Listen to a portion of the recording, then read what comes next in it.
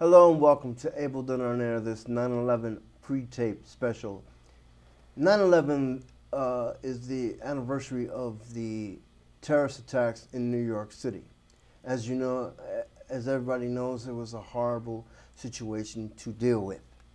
We're here today to put everyone at ease and talk about how to deal with trauma. My wife, Arlene Seiler, is not here today. Normally she's here to host the show with me, but she's off because she was in the 9/11 terrorist attacks but survived it. With us to discuss the 9/11 terrorist attacks and how to deal with trauma is Margaret Joyle from Washington County. Welcome to Able Done on Air, this special of 9/11. Thank you. 9/11 was a horrible situation for anybody. What exactly is trauma and how does your office deal with it? So trauma or a traumatic event or events is any event that does two things. It overwhelms our capacity to cope, it overwhelms our usual ways of functioning, and it results in an experience of threat to our innermost safety. And so Experience of threat, how so? So when we're experiencing a traumatic event, we often believe, we don't think, we believe, we experience that our lives are in danger or that the life of a loved one is in danger. And traumatic experiences almost always are unexpected, and they take away our sense of control and sort of the order of our universes. And 9/11 is a great example of that. I'm sure horrible example, not great. Fine. It's a perfect example. How about that? Yeah. There were people there who were going about their business. They were working. They were doing all the things that people were doing in the towers, and all of a sudden their entire worlds changed.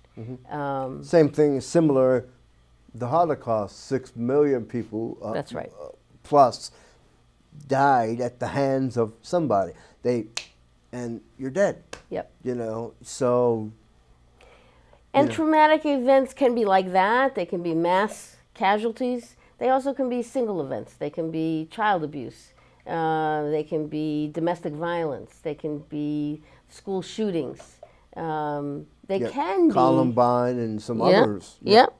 We had an experience a couple falls ago here in Vermont where 5 kids were killed on the highway by a wrong-way driver. That was a traumatic event for that whole community, for their families, for their friends, but really for the whole community.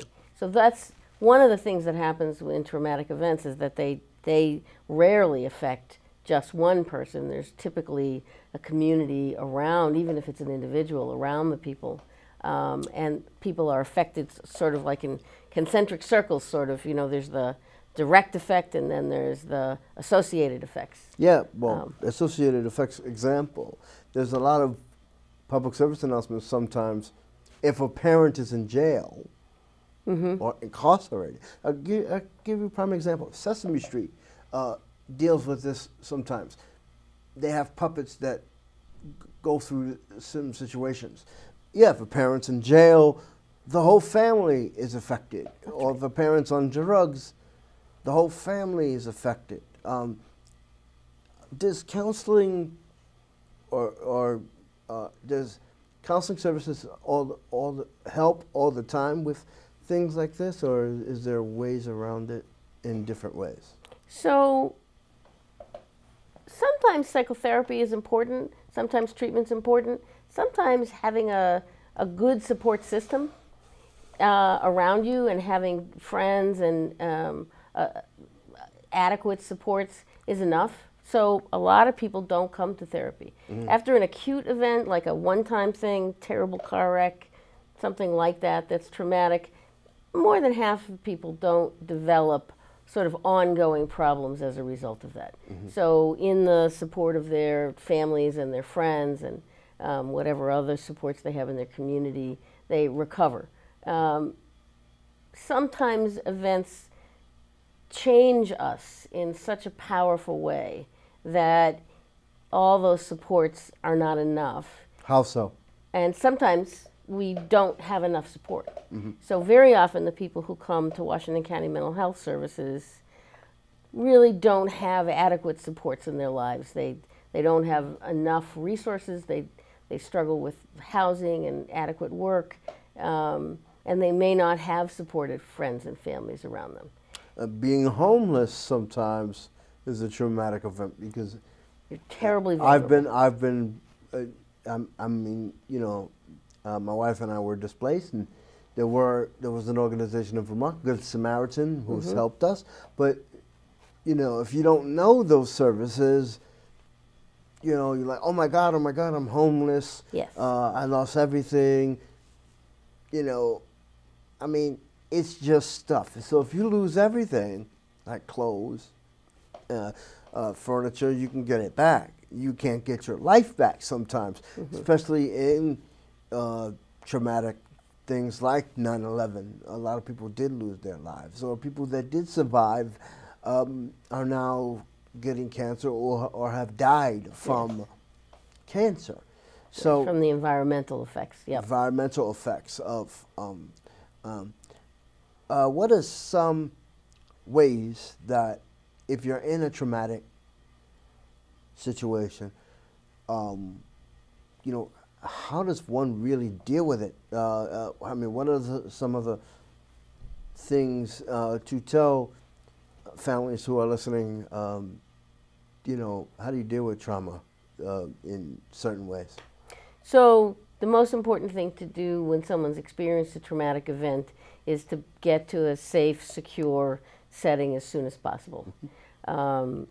When people have experienced trauma, it changes our world. We're changed by trauma in ways that are irreversible. And so the most important thing we can do is connect with our friends and family and make sure that we're safe and that the other people who are involved in a situation are safe. And so that's sort of the first. People need to take care of themselves in a really intentional way. They need to pay attention to how much they sleep. They need to pay attention to what they're eating. They need to make sure that they're getting exercise. Because often when we experience a traumatic event, we want to just curl into a ball and hide, right? But that doesn't, and that might be a good thing for a minute, but it's not really going to help us recover.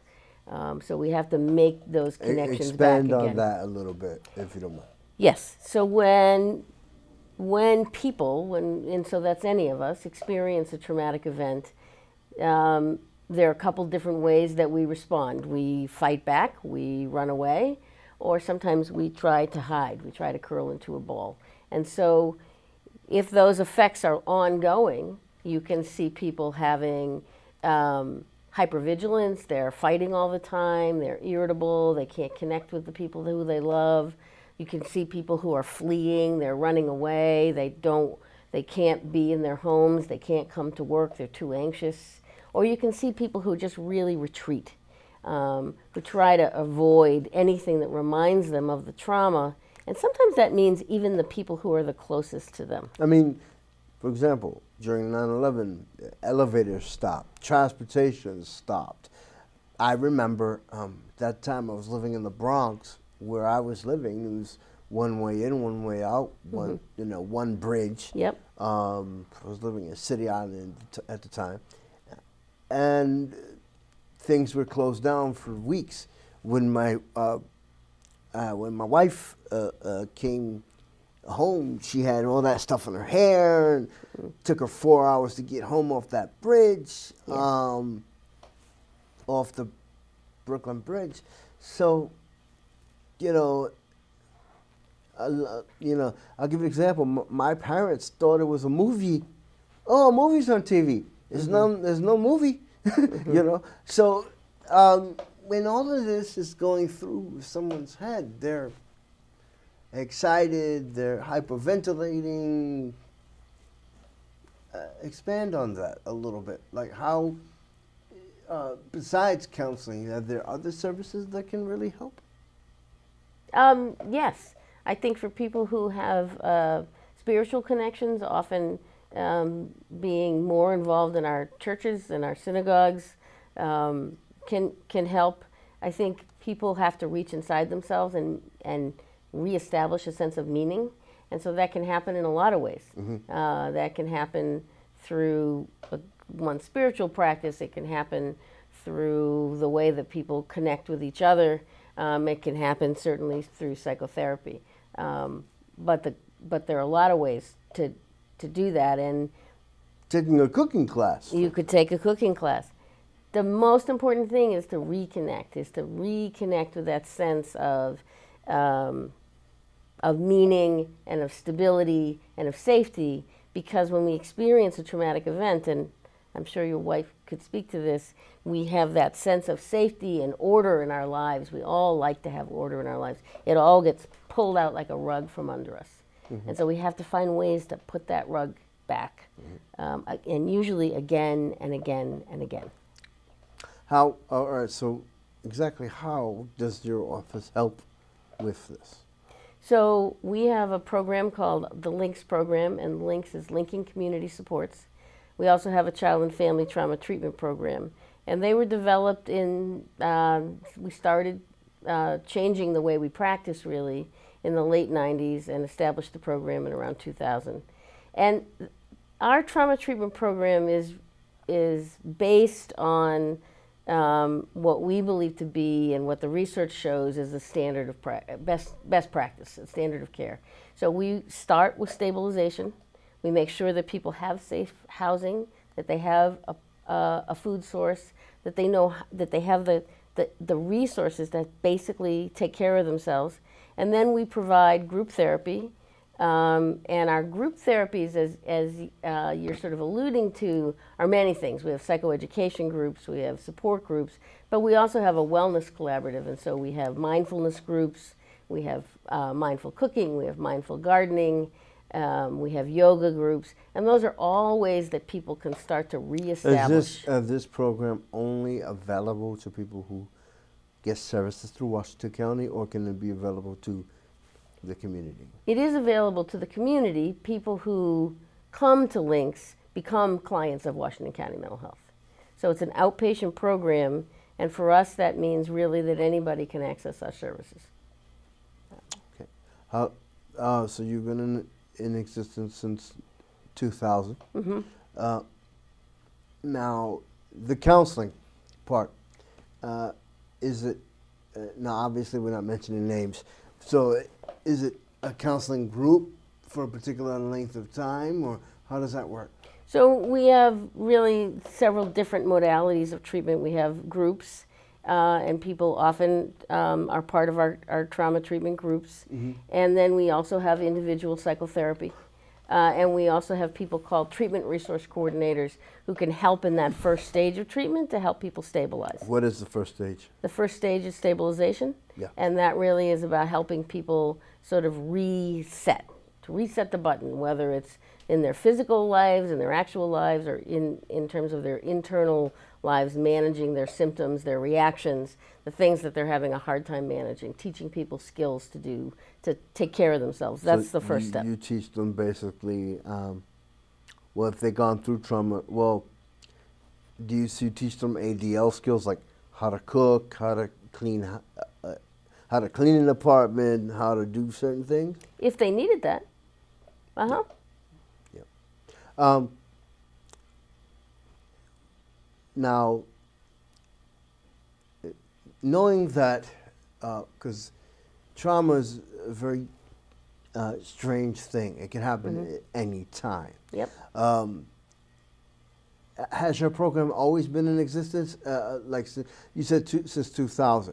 But has there ever been a trauma program before that, or this is the only one that has? So before really we started changing things in the late 90s, before then we certainly saw lots and lots of people who had experienced trauma. But we primarily saw them in individual psychotherapy, in a more traditional psychotherapy setting. And so there wasn't a program. So what we found is that we really needed to get more training, and we needed to take the things we were learning and apply them to community mental health. And so we set about doing that. It was really a cross-agency effort. We met with all the different programs and tried to make a program that would address the process of recovery from trauma. And so the LINKS program is really one of one of a kind. We developed it at Washington County.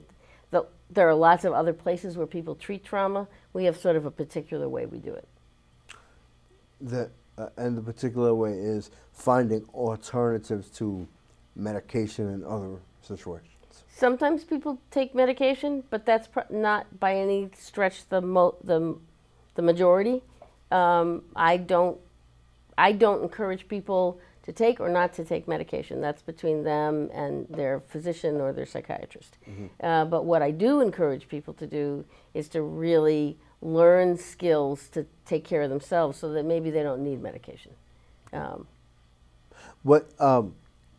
Now, in terms of, how can I put this? There are certain words that shouldn't be, that have been taken away from medical jargon, as far as, you know, such as the words retarded, certain mental, you know, between mentally ill, mentally sick, that type of thing. 'Cause, you know, people's ways of viewing other people with mental or physical disabilities. What is your opinion on the way things have changed over the years, and have we made any leeway to changing things? I think we've made those changes you're talking about. Yes. If you're asking me if I think stigma still exists, yes, that's my point. I think stigma still exists. I think people can get caught in thinking of somebody as... They automatically think, okay, somebody's mentally... for example, I'm originally from New York. They have hospitals like Bellevue, and hospitals like they've had originally Willowbrook State Hospital and some others that have closed. But, you know, I mean, we have a long way to go. Yes. We have a long way to go, and we've made really good strides. So our state hospital here, when it was in Waterbury, initially was thousands of patients. And we took most of those people into the community so that when the flood happened, another traumatic event was Irene, there were 50 patients there. And that's still, a lot of people would say that's still too many. Yes. But it's a lot different than 3,000. What people were stuck there, they or were warehoused. Oh, warehoused in the I mean, where's warehouse? How so? What exactly was the setup? Well, I think for a lot of people, they once admitted to the state hospital, it was hard to get out. Partly it was hard to get out because there weren't enough supports in the community to help people make that transition. It's often a big transition. And so people could get really stuck in that system. And then that stigma thing comes up again, right? So somebody comes out, they've got a diagnosis like schizophrenia or borderline personality disorder, and instead of having a diagnosis like borderline personality disorder, they're labeled that. So somebody's suddenly a borderline. Labels are for medication bottles, not people. Right. That's right. That's a beautiful saying. Yeah. So people get labeled borderlines, they get labeled schizophrenics. And then what happens to the human? None of us are one thing. I might have a heart condition. That doesn't make me a heart attack. I mean, we're a bunch of things. Yeah. And so one of the things about trauma treatment actually is that it recognizes that, good trauma treatment recognizes that we don't have to be defined by one part of ourselves. And so often people who have experienced trauma, it envelops them, it becomes them. And so they are trauma survivors or they're trauma victims instead of people who have experienced trauma. And so recovery is it's not about forgetting, but it's about remembering that I'm a person survive. That's you right. can survive this. And then I can get to a place where I'm a person who's experienced a traumatic event or events. I'm not that trauma. That's one of the things that affects me. Or, for example, I was born with cerebral. I don't have CP. I'm a person, Who has, who yes, has cerebral palsy, That's and right. I deal with it. That's right. So, my question is, in your opinion, what are the misconceptions around people with special needs, or mental and physical, for people who first meet? If someone meets somebody for the first time, what is their way of looking at them? Well, I think we're experiencing it a lot right now in our media. We imagine that people who have significant mental health challenges are dangerous. They're going to hurt us. We imagine that people who are differently abled can't live fulfilling lives. Or example, in terms of trauma, you automatically think, because you see a Muslim person with, say, a head covering on their head, Yeah. oh, that they're dangerous. That's I know right. a lot of Muslim people that are just wonderful people. That's right. I Yes. know a lot of, just because you see an African American or a black person, you automatically think that, oh, they're a drug addict, they're no good. The stigmatisms are, Yes, keep continuing. they do. Yeah. Yes. Yeah. So, you're part of your agency. How many people do you? How many clients do you serve now? So last year we served around 1,300 people just in outpatient, and we provided over 20,000 services. We're a very busy program. Okay, this is outpatient. This is not a crisis center where you can get a bed. If you need a bed, you can you help them find it, Exactly. or how does that work? No, that's exactly what happens.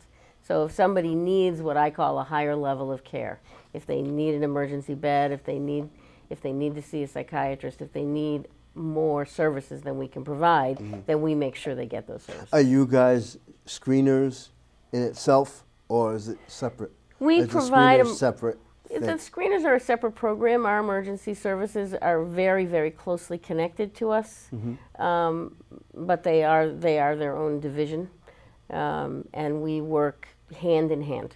Okay. They refer people to us who are ready to have more and need more ongoing services.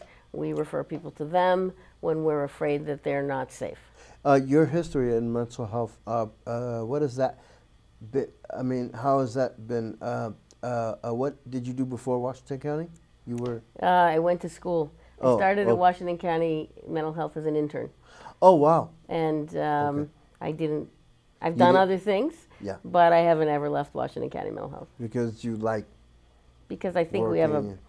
because I believe in our agency. I think we run a very high quality and exciting and innovative agency. I think we really work at engaging in recovery and in a strength-based approach, regardless of the issues that people come in with. In our current administration now, they're cutting left and right.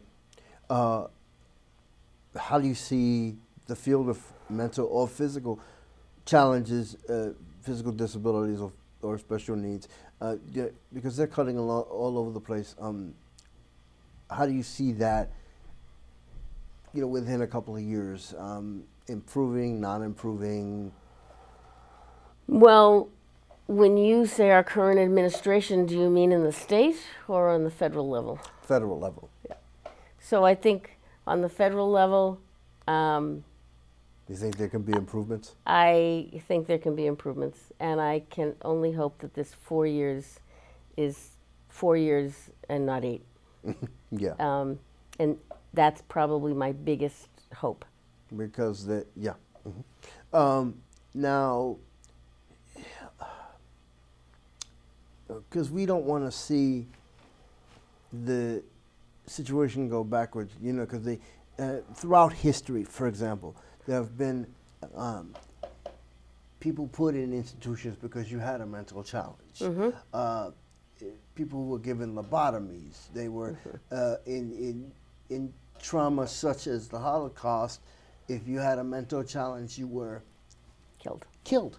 So your opinion on that and how we have gone from that to the future? Like, you know, how do you see things changing in certain ways? Well, if they were going to change in a positive way, we would continue to develop programs that serve people in their homes and in their communities. We would continue to work to develop thriving, resilient communities.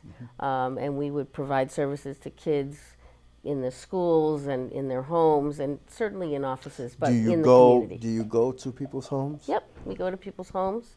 How does that work within your agency as far as Well, we're a big agency, so different programs do it differently. Yeah. We have 3 of our programs, including our trauma treatment program, have staff that will see people in their homes. Because they can't get to you, or Because it's easier? they can't get to us usually, because maybe they're afraid to come into an office. So maybe it's part of the work itself that they get to a place where they feel okay coming in, but they might not feel okay, or they might not have transportation. And so those are issues we can work on with them. Yeah. And sometimes really the best place for them to be seen is in their home. Future goals of your agency, all right? Your agency's been around for a while. Yes, we have. What do you see going forward that we're in the 21st century? Because we don't want to go backward. No, we don't. Because I want to talk about going backward just for a second. Yes. Because I'd like the viewers to know this. Last year there was a bill in the that didn't go through to build a huge facility in the way up in the Northeast Kingdom. Northeast Kingdom is where exactly? Barton, Orleans, Derby. Yeah. Out in the middle, kind of nowhere, in terms of access, in terms of people being able to see their families or have their families come and see them. That would have housed kids, the elderly, people with developmental disabilities, people with what we call the forensic unit, people who are what's the forensic unit? People who are involved in criminal justice and that have committed crimes that are maybe connected to their mental health problems. And they were all going to be put together in one gigantic building. And that would be going backwards. Wow. And so that would have been institutionalization. Terrible, terrible. And so we should pay attention to that and make sure that nothing like that goes through our legislature. So, in your opinion, when you say that, I'll give you an example. New York had something called Willowbrook, okay, where it housed 6,000, 7,000 people. Building A, Building B, Building C, Building 1, 2, 3, whatever. They were unclothed. They weren't fed well in their own feces, etc. And then Geraldo Rivera broke that with parents. And then the Willowbrook Consent Decree came into being.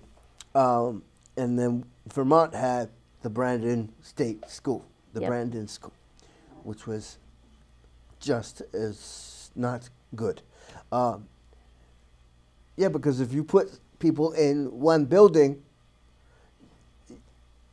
for example, if I was put into a building with someone that was criminally negligent or something happened within, the criminal system, it's not good. No.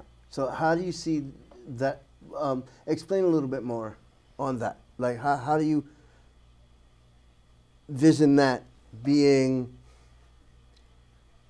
as bad as the other way? Well, I would hope that we would never go back to the days of the state hospitals that really were their own creators of trauma, right? Yeah. So you have people who have survived institutionalized trauma, whether it's from the Brandon Training School or the Weeks Training School, or our state hospital, or the state hospital you're talking about in New York. I would hope we would never go back to that, but I think when you have large institutions, you invite you invite isolation for one thing, and then in isolation, bad things happen. We shouldn't live in isolation. That's not what we're built for as human beings. We need to live in community, and there's lots of research that supports that. And so they're also trying to get rid of Rikers Island too. Yeah. And they're trying to make it smaller facilities. Yeah. Yeah. Yeah. So that's another Yep. big thing. Yep. Yep. So explain a little bit more. We have some time of some of the staff that work with you. Are they social workers? Are they social workers, clinicians?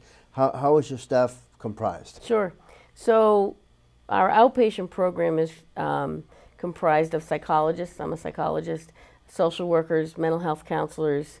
We also have case managers, and we have that entity called treatment resource coordinators. They have a master's degree. They might not be licensed yet. Mm-hmm. We have some access to psychiatry, though that is a small part of our program. Mm-hmm.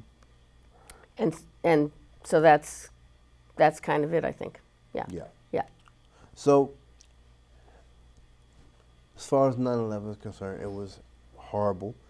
Now we're moving to the future. Now, as far as trauma, if someone's stuck in a traumatized situation, what should they do?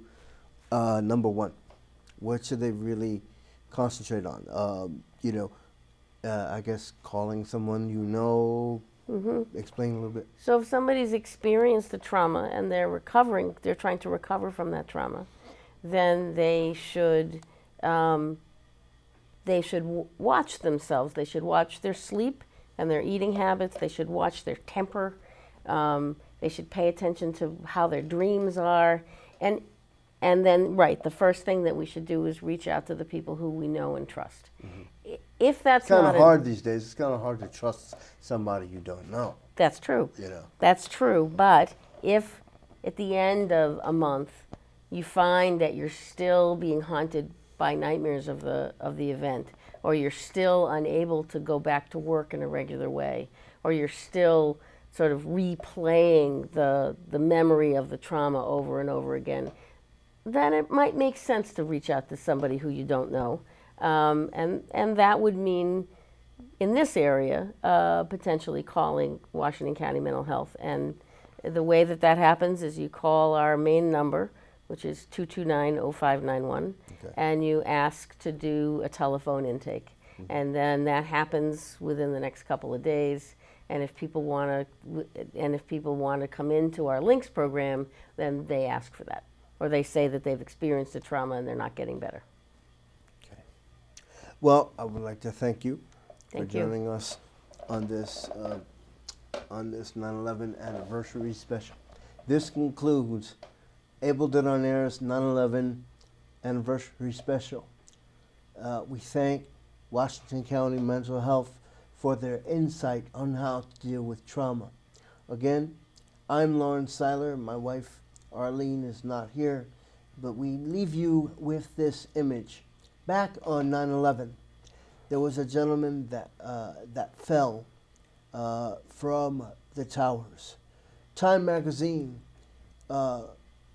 took that photograph. We leave you with that image, and we leave you with a couple of minutes of silence for the victims, the families, and the people who survived. Thank you for joining us on this 9/11 anniversary special. See you next time.